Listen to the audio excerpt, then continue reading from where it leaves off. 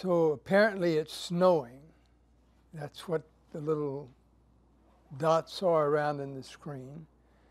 And it's cold. And two of the kids are walking by, and they're all bundled up with fur caps and heavy coats, their hands in their pockets. And one of them says, "Snoopy looks kind of cold, doesn't he?" And Snoopy's sitting there shivering. The other boy or girl, whichever it is, says, "I'll say he does. Maybe we'd better go over and comfort him." So they go over to him and says, "Be of good cheer, Snoopy." The other one says, "Yes, be of good cheer." And they walk off, leaving Snoopy there, wondering what's going on, and he's still shivering and still cold. That's kind of an illustration of, down below the line there, James 2:15 through 16. Let's read that.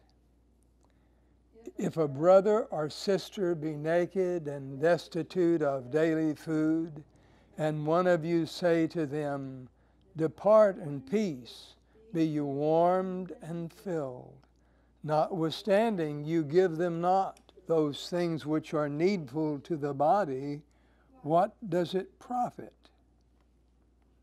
Well, the answer is, of course, it doesn't profit anything at all. In the bottom right-hand corner is just a comment, a reference. Let's read that. "When the spies at Jericho were discovered, they needed more than words of comfort from Rahab. Rahab helped deliver them to safety in a very clever way. God later describes the actions of Rahab as works done by faith, and says her works made her righteous."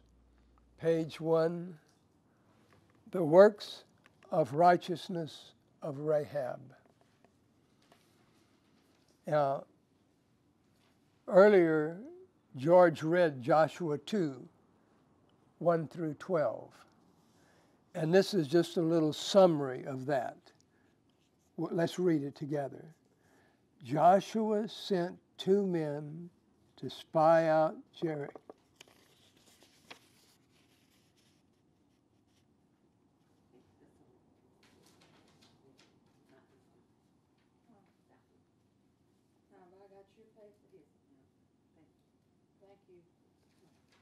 You don't need the one that says with a cartoon. So this one says the works of righteousness of Rahab, a summary. Let's read that. "Joshua sent 2 men to spy out Jericho.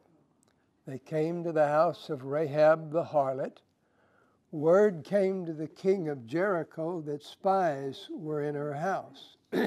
He sent word to Rahab to bring the men out. She hid the 2 spies and said they had left already. She suggested that the men of the city immediately go out and catch them. The king's men went all the way to the Jordan without finding them, then returned.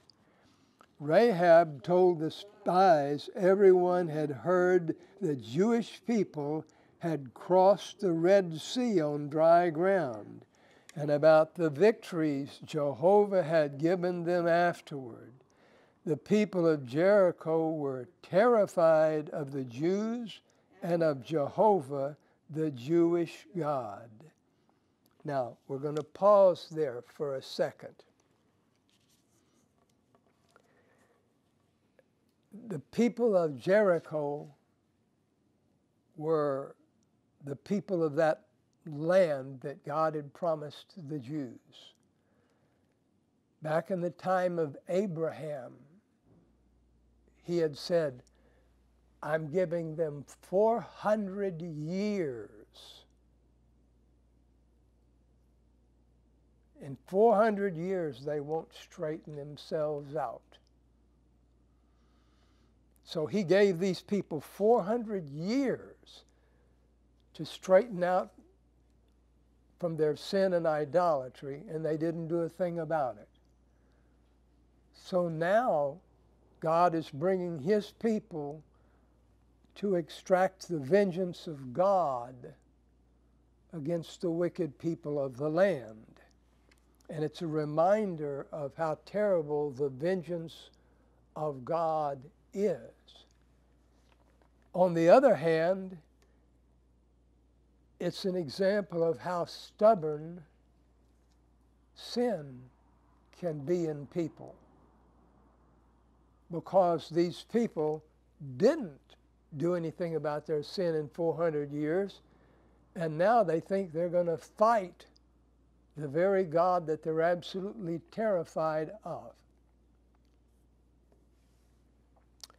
So then, we don't have the text here, but on the rest of this page is a summary of Joshua chapter 2, verses 13 through 21. Let's read that. Rahab asked for the spies to see to it that she and her family would be saved when the Jews attacked Jericho. She told them to hide 3 days and then to go back to the Jewish people. She asked them to swear to the bargain. They agreed, but said that she would have to have her family together at her place and hang the scarlet cord out the window when the attack came. Because the way she let them go was down a scarlet cord out her window. And they said, put that same cord out the window and we'll know to save everybody in that house. Now, the last thing that George had read is she said, give me a token. There's all kinds of stories about this token. The most elaborate one I know is that one of the men had a bracelet or an ornament or something with some kind of medallion on it that identified him as Jewish and of the tribe that he was from, and that he took it and gave it to her, and Rahab put it on a necklace and wore it. Well, I mean, could have happened. We don't know what the token was, or if the token just referred to the agreement about the scarlet cord hanging out the window. Who was Rahab? The harlot. Rahab the harlot, a resident of Jericho who saves the men by letting them down out the window on the scarlet cord. Page 2. Now the story goes over to chapter 6 in Joshua. So we're leaving out chapter 3 and chapter 4 and chapter 5, and lots of things happen there. But this is about Jericho. So in chapter 6 of Joshua, this is a summary of the first 14 verses. Let's read that. Jehovah told Joshua to have the people march around Jericho. The armed men went first, followed by 7 priests with trumpets, then by priests carrying the Ark of the Covenant. The people were to follow, completely silent. They did this once a day for 6 days. Now here's a people that are absolutely terrified of the Jews, probably expecting an attack or something. And here they come with their armed men and priests blowing with trumpets, whether they were blowing them with trumpets, priests carrying the Ark of the Covenant, and then a whole crowd of people that just walk silently around the city and leave. And every day for 6 days they do this, one time a day. Then, starting in verse 15, is God's judgment on Jericho. And George is going to read this for us. Do you want us to read with him? Do what? Do you want us to read with him out loud? I think that's what we usually do, yeah. Joshua chapter 6, verses 15 through 21. Let's begin. And it came to pass on the 7th day that Israel rose early at the dawning of the day, and marched around the city as they had done the first 6 days. But on the 7th day they marched around the city 7 times. And it came to pass on the 7th time, when the priests blew the trumpets, Joshua said unto the people, Shout, for Jehovah has given you the city. The silver and gold and precious metal was devoted unto Jehovah. And the city's wealth shall be devoted to Jehovah, even all that is therein. Only Rahab the harlot shall live, she and all that are with her in the house, because she hid the messengers that we sent. But as you only keep yourselves from the devoted things.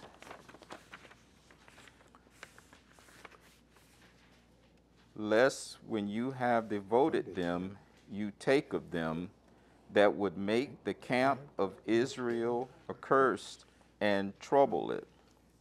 All the silver and gold and vessels of brass and iron are holy unto Jehovah. They shall come into the treasury of Jehovah. The walls of Jericho fell down. So the people shouted, and the priests blew the trumpets. And it came to pass, when the people heard the sound of the trumpet, that the people shouted with a great shout, and the wall fell down flat, so that the Jews went into the city, every man straight before him, and they took the city, and they utterly destroyed all that was in the city, both man and woman, both young and old, and ox and sheep and donkey, with the edge of the sword.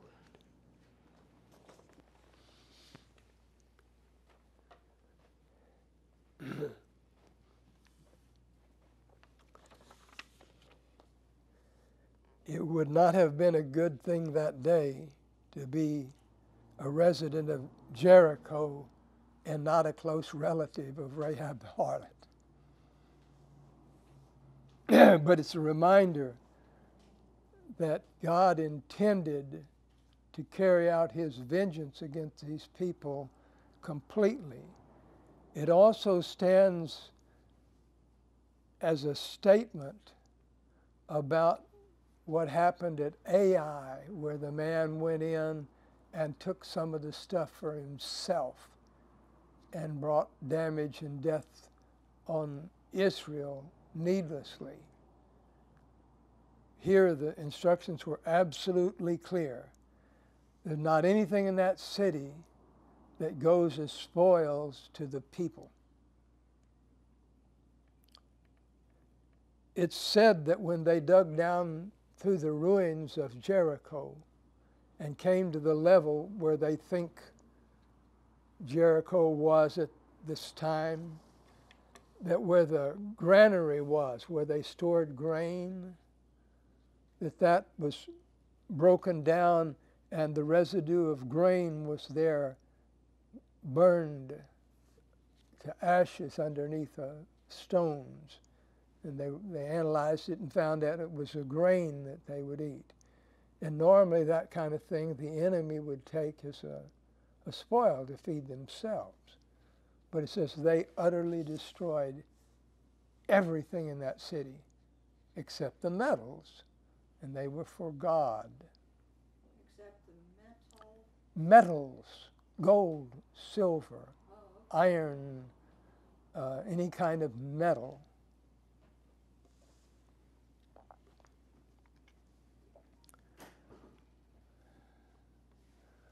So on page 3, Rahab and her people were saved. Joshua 6, 22 through 25. Let's read that. And Joshua said unto the 2 men that had spied out the land, Go into the harlot's house, and bring out thence the woman, and all that she has, as you swore unto her. And the young men, the spies, went in and brought out Rahab and her people, and they set them safely outside the camp of Israel. And they burned the city with fire and all that was therein.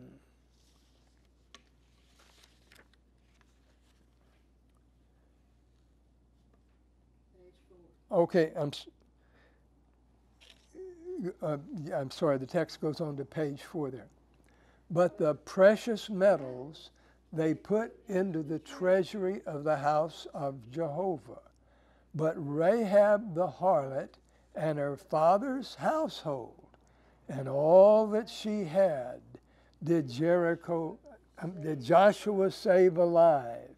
And Rahab dwelt in the midst of Israel unto this day, because she hid the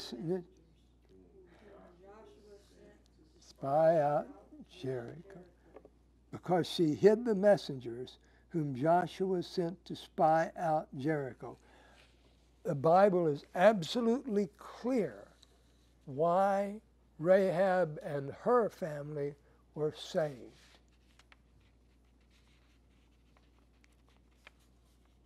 Because she hid the messengers. Now, there's not anything in here, New Testament or Old Testament, that approves of the lie that she told, saying they already left. And you could say, well, what if she hadn't lied? I think God still would have, through his providence, allowed the spies to be saved by her plan, and things would have worked out. On the other hand, it doesn't much bother me that in a situation like that, she wasn't honest with a king. You know, everybody has different opinions about that if they care. The Bible just doesn't discuss that. But what blessed her was that she hid the messengers. And then we're going to read in the New Testament, and she got the messengers away. She saved the messengers. She did the right thing. So when we think about this story of Rahab's involvement with the destruction of Jericho, number one, Rahab believed in God, and she wasn't destroyed with the disobedient. We know she believed in God because it's in the text. The text said, Jehovah is the great God. He rules in heaven and earth. She had sense enough to know that standing against God, she wouldn't have a chance in the world. Had she studied the scriptures? No, we don't have any idea how she came to this. The Bible simply doesn't say. It could have been just because of the things she heard. We don't know any of that. But we do know she believed in God because it says so. And we're going to get to that scripture in just a minute. Hebrews 11:21. Did we read that or not? Let's read it again. By faith, Rahab the harlot was not destroyed with those who were disobedient. By faith.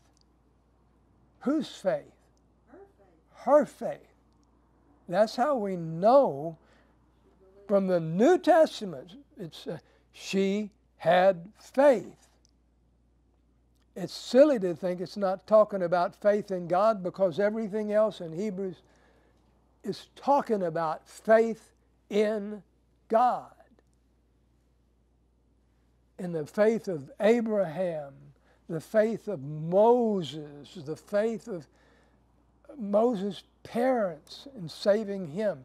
She acted the only way she knew how on her faith. Put yourself in her position. If you had been there and you understood what was going to happen to Jericho, and you believed in God, would you betray the spies to the king of the city? Not if you wanted to live. You know, that's not what you do by faith. But by faith, she did something. She was a very, I think, clever woman. Her plan showed a lot of ability to think under pressure. You know, she sent them out chasing after nothing, hid the spies. Afterwards, she let them down the wall so they could escape. Because after 3 days, I guess they figured, well, they'd gone back over to their people or whatever. We couldn't find them. Then it was safe for them to go on back to the Hebrew people. She took a great chance that nobody would help. Yeah, she took chances. She was very courageous. But the alternative was just to say to the king, yeah, they're up on my roof. You know, and that wasn't going to work out. Number 2, the Bible says her works made her righteous. Her works made her righteous. James 2:25. Rahab the harlot was made righteous from works, having received the agents and having sent them out safely another way. She did 2 things. She received the agents and she sent them out another way. She had to hide them too. Yeah, but what I'm saying is this is the Bible's stamp. It makes it absolutely clear that in doing those 2 things,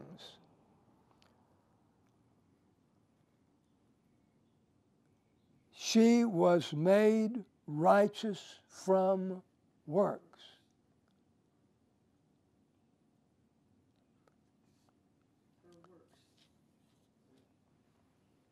The point is, where does that leave people who say that what you do has nothing to do with your salvation?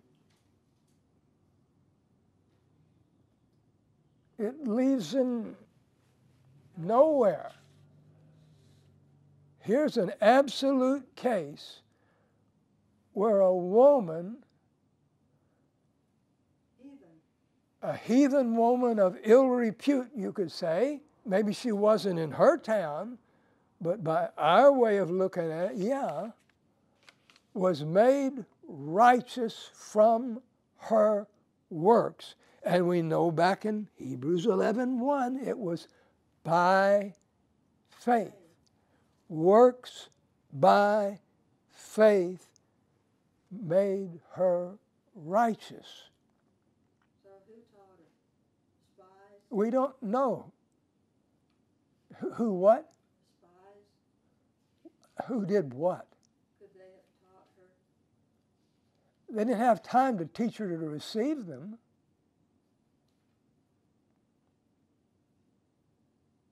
We don't know that. It's simply not stated anywhere. That's part of the story we don't know. You could make up your own story, and people do. Oh my goodness, they make up their stories. I heard a sermon not long ago, you wouldn't have thought it was the same story.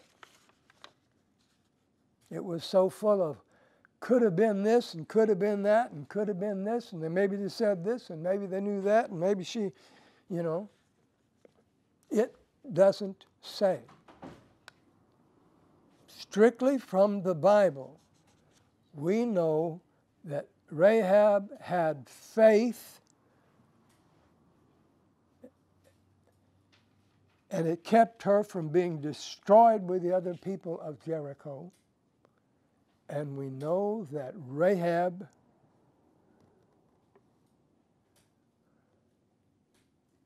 was made righteous from her works.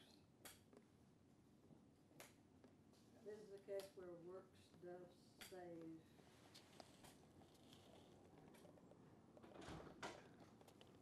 Number 3, Rahab was an ancestor of King David and of Jesus Christ. In Matthew chapter 1, the first gospel in the New Testament begins by saying, the book of the generation of Jesus Christ, the son of David. And then verses 5 and 6, as it's telling about these generations, it says, and Salmon begat Boaz of Rahab, and Boaz begat Obed of Ruth, and Obed begat Jesse, and Jesse begat David the king. Isn't that something?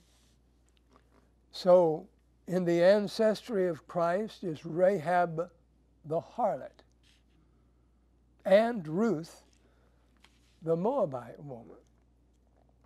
You say, well, we can't choose our ancestors. Well, we wonder, would Rahab have been in that ancestry if she had been minded like the other people in Jericho? She would have perished with them.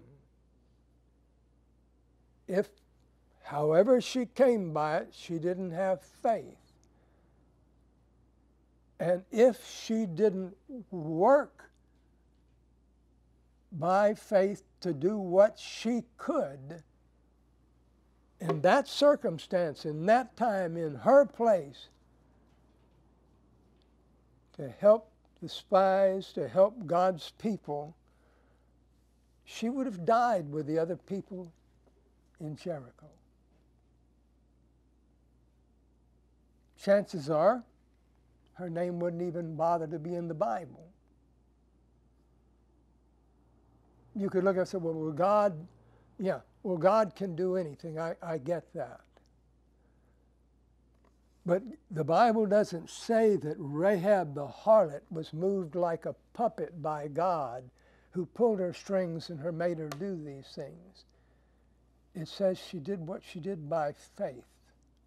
And it says that what she did made her righteous. And so before we end, I didn't have room for it here, it's just a thought. It's always right to do the right thing. And I think it's always right to try to get other people to do the right thing, or to point out what the right thing to do is. Sometimes people don't know what the right thing to do is.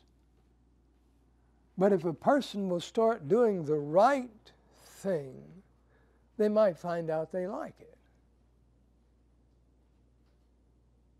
Chances are we like doing the right thing well enough. I mean, you know, it doesn't mean it makes us feel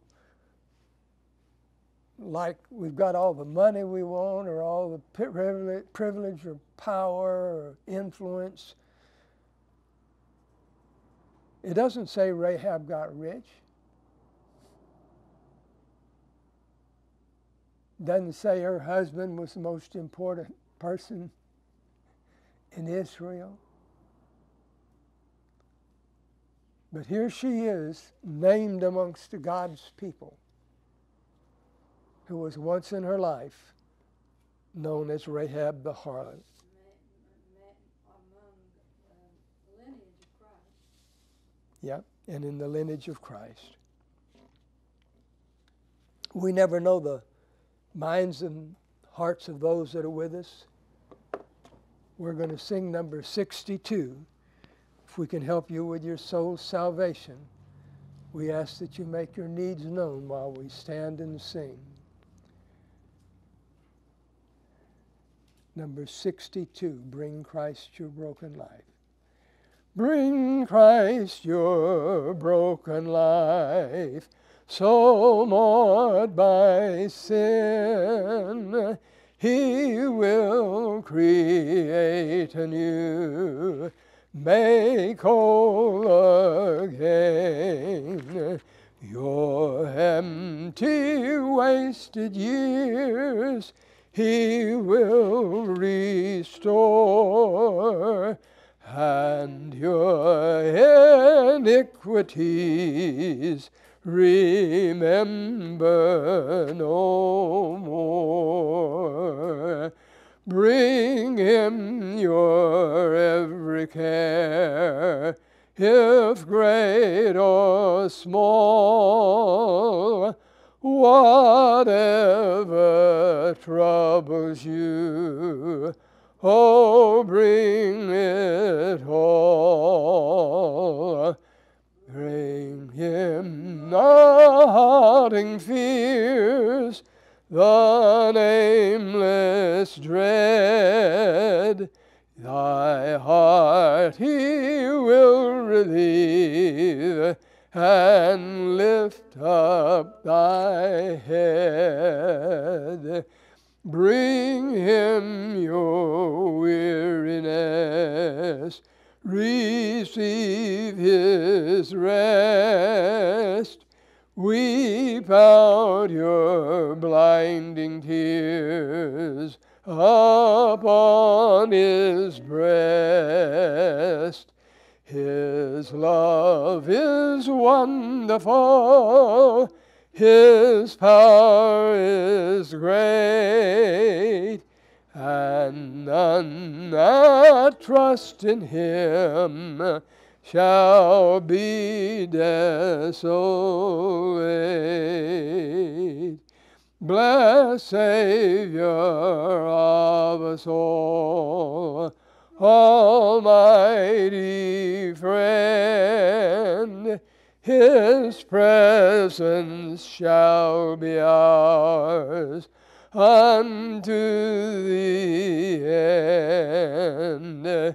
Without him life would be how dark, how drear. but with him morning breaks, and heaven is near.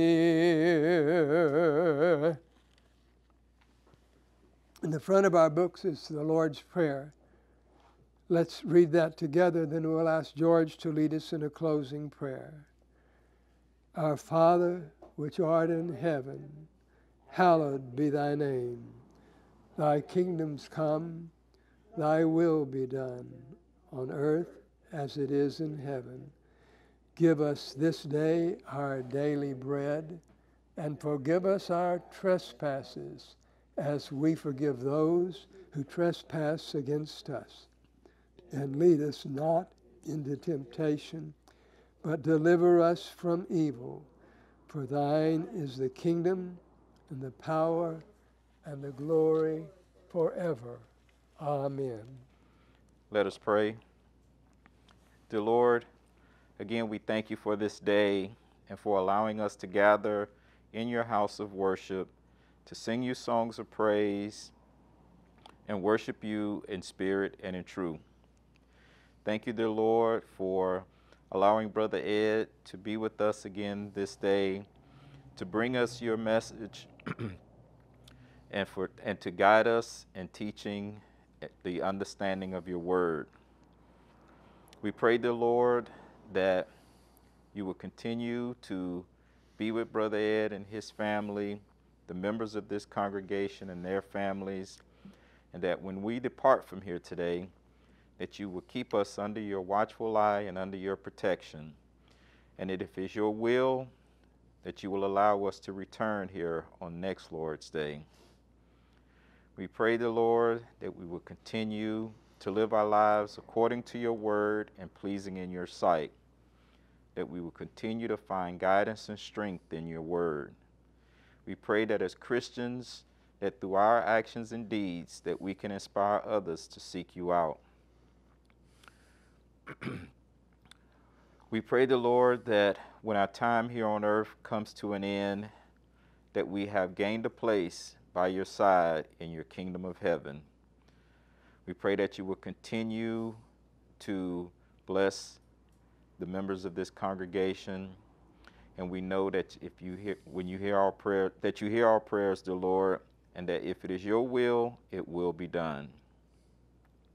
We thank you for the sacrifice made by your Son and our Savior, Jesus Christ, who died on the cross for the remission of our sins, which gives us that avenue of forgiveness. This prayer we say in Jesus' name, amen. Amen.